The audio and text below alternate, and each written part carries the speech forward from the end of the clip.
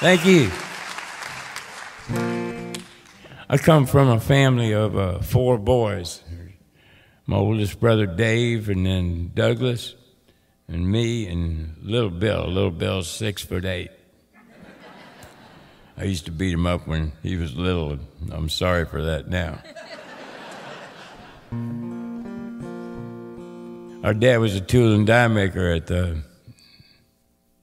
American Can Company in Maywood, Illinois. So he didn't get a whole lot of vacation, but he would save his money and take us for a weekend trip sometime. No place in particular. He'd just make sure that the Holiday Inn had a swimming pool. So he would stay up pretty late the night before we'd leave and have his road maps out and a couple of quarts of beer, and he'd draw a big circle on it so he wouldn't have to pass the same place twice.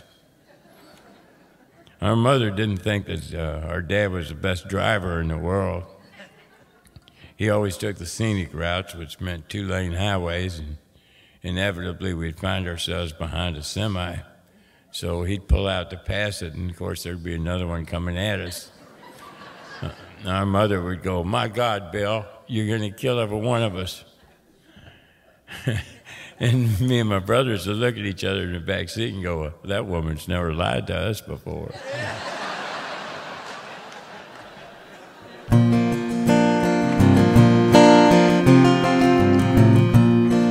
Here's a story of a man and his family and a big trip that they took.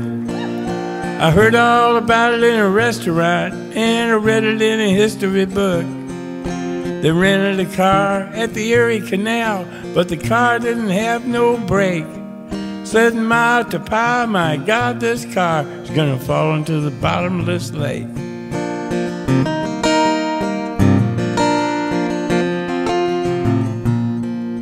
Well, Mama turned to Daddy with a pale face, said I've done something horribly wrong. The water's still running in the bathtub, and I think I left the kitchen light on. Then I heard a crash, the car went splash, the compass rolled around and around. Oh, for heaven's sake, we fell in a lake, and I think we're all gonna drown. We are falling down, down to the bottom of a hole in the ground. Smoke 'em if you got 'em. I'm so scared I can hardly breathe. I may never see my sweetheart again.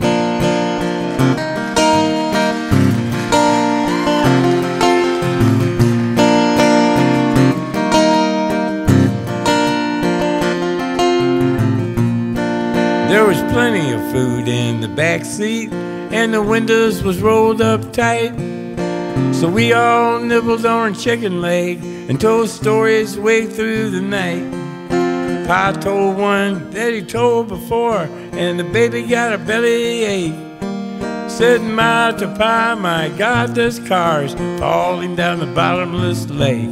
We are falling down, down to the bottom of a hole in the ground. Smoke 'em if you got 'em. I'm so scared I can hardly breathe. I may never see my sweetheart again.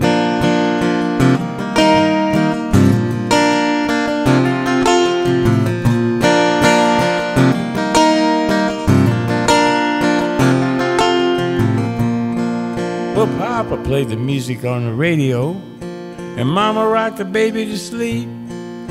He said he would have taken the other road, but he didn't think the lake was that deep.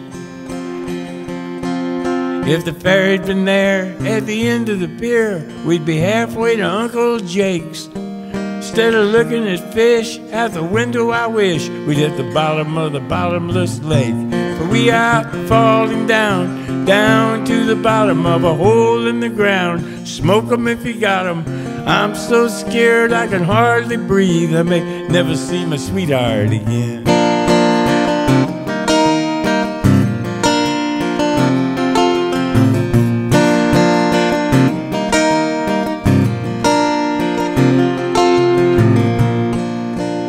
After years and years of writing story songs, I've learned one thing, that if you're writing a story song, you better have a darn good ending to it.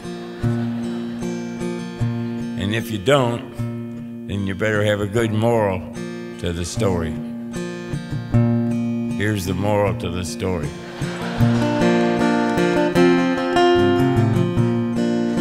So if you're ever going on a big trip, you better be careful out there. Study everything on your good foot and wear clean underwear. Take along a Bible in the back seat, read of David and of Solomon. For if you make a mistake in the bottomless lake, you may never see your sweetheart again. If you should make a mistake in the bottomless lake, you may never see your sweetheart again. If you should make a mistake in the bottomless lake, you may never see your sweetheart again. That's right.